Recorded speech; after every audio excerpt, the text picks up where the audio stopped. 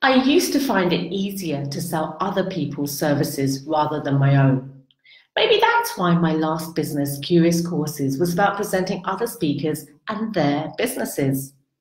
For me, it comes back to being told as a child to not show off and not blow my own trumpet. But when you have your own business, you want to tell people what you do, otherwise they won't know. My friend Astuti and I have been giving monthly short workshops on different topics to show what we can do with rapid transformational therapy. They're 1.5 hours long at lunchtime and are based in Central in Zurich. We spend the first part going through how the mind works, and then we explore the beliefs people have around the topic. These we flip into more positive and uplifting ones.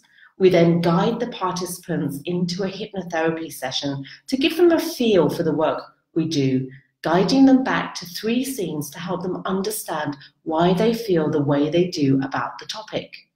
They are given an audio recording to listen to for 21 days to reprogram the mind with the new positive beliefs. What can you do to showcase your services? How can your clients experience what you have to offer? Our next workshop is on the 11th of October, entitled Hypnotize Me to Enjoy Selling My Services. Come and experience our services.